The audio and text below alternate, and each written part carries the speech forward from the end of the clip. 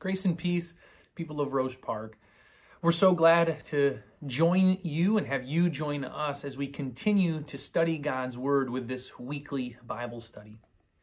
We just finished the book of James, and so this week we begin a new Bible study. And if you've been with us throughout these studies, you know that we've been going through the New Testament. Particularly, we've been going through some of Paul's letters. But now we're going to pause, and we're going to go all the way back to the Old Testament. And we're going to go to a pretty small book.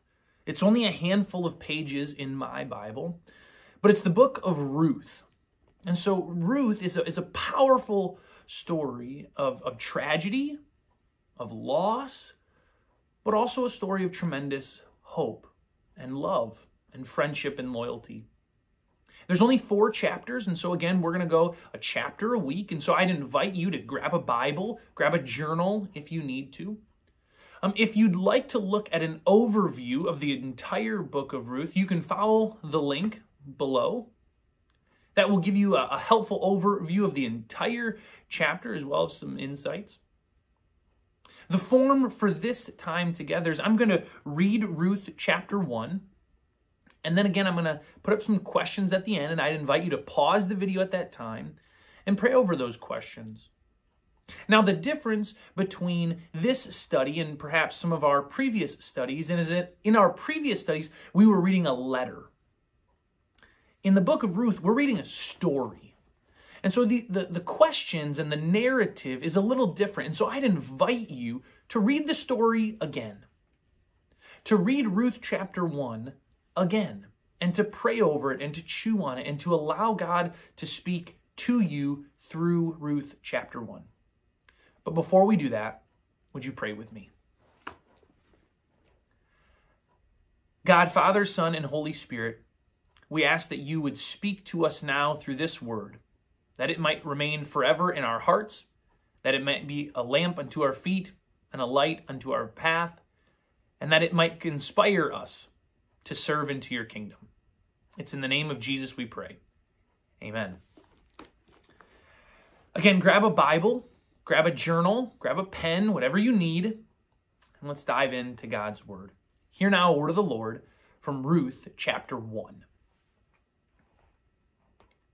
In the days when the judges ruled, there was a famine in the land, and a certain man of Bethlehem in Judah went to live in the country of Moab, he and his wife and 2 sons.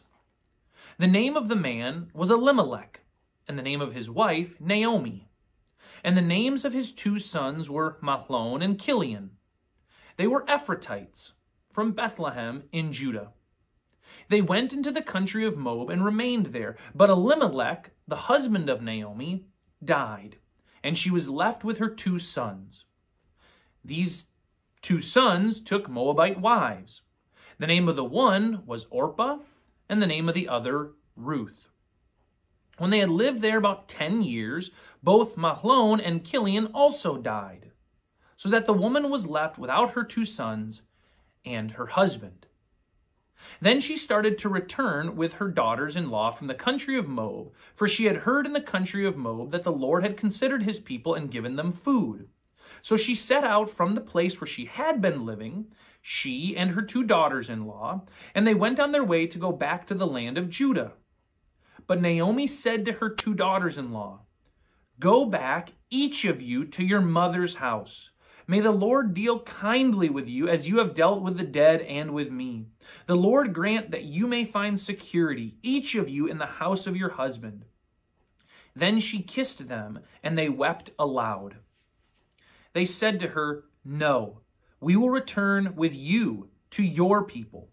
But Naomi said, "Turn back, my daughters. Why will you go with me? Do I still have sons in my womb that they may become your husbands? Turn back, my daughters. Go your way, for I am too old to have a husband. Even if I thought there was hope for me, even if I should have a husband tonight and bear sons, would you then wait until they were grown?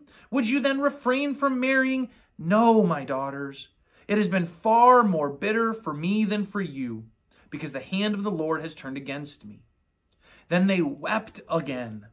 Orpah kissed her mother-in-law, but Ruth clung to her. So she said, "See, your sister-in-law Orpah has gone back to her people and to her gods. Return after your sister-in-law." But Ruth said, "Do not press me to leave you or to turn back from following you. Where you go, I will go. Where you lodge, I will lodge. Your people shall be my people, and your God my God. Where you die, I will die. There I will be buried. May the Lord do thus and so to me, and more as well, even if death parts me from you." When Naomi saw that she was determined to go with her, she said no more to her. So the two of them went on until they came to Bethlehem. When they came to Bethlehem, the whole town was stirred because of them. And the women said, "Is this Naomi?" She said to them, "Call me no longer Naomi. Call me Mara, for the Almighty has dealt bitterly with me.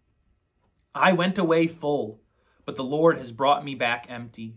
Why call me Naomi when the Lord has dealt harshly with me and the Almighty has brought calamity upon me?" So Naomi returned together with Ruth the Moabite, her daughter-in-law, who came back with her from the country of Moab. They came to Bethlehem at the beginning of the barley harvest. This is the word of the Lord. Thanks be to God. I kind of want to run through this in a general sense, just to give you a sense of the power of this chapter.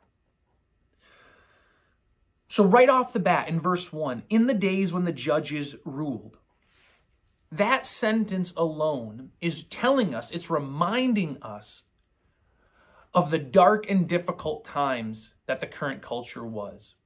Ruth follows the book of Judges. And so it's reminding you, it's pointing you back that during this time, this tremendously dark and difficult time, there was more pain.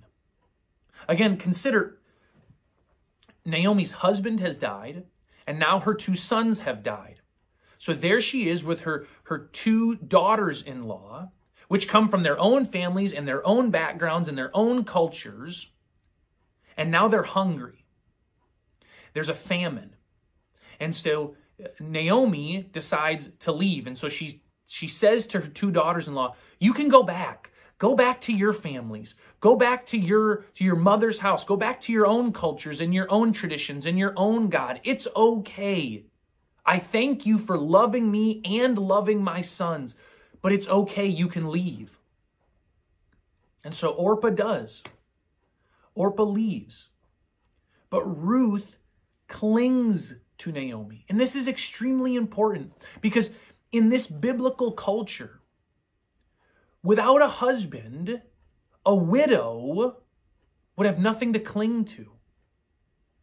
Ruth is now signing up for a life of being a foreigner and being a widow. She would be on the outskirts of society, so it is tremendously powerful when Ruth hears a person of authority, her mother-in-law, say you need to leave, but Ruth, with determination and with courage, says, "Do not press me to leave you or to turn back from following you. Where you go, I will go. Where you lodge, I will lodge. Your people shall be my people, and your God, my God. Where you die, I will die. There I will be buried. May the Lord do thus and so to me, and more as well, if even death parts me from you." Ruth is deeply loyal to Naomi. Ruth clings to her through love. And so, though chapter 1 begins on this painful note of loss, of departure, of famine, of the time when the judges ruled, even though it starts off on this tremendously tragic note, chapter 1 ends and begins to transition and lays the foundation for a story of tremendous hope and friendship and love and loyalty that will change the world. And so again, thanks so much for joining us. The book of Ruth is one of my favorite books in all of the Bible. And so I look forward to going through it with you. In just a minute, there's going to be some questions up on a screen, and I'd invite you to pause during that time. And if those questions are helpful, great. Go through them, write them down, answer them, study them, pray over them. But perhaps it's more helpful for you to just read chapter 1 again and to allow God to speak to you.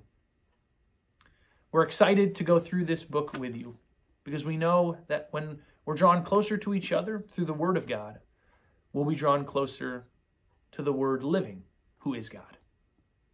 Grace and peace, and we hope to see you soon.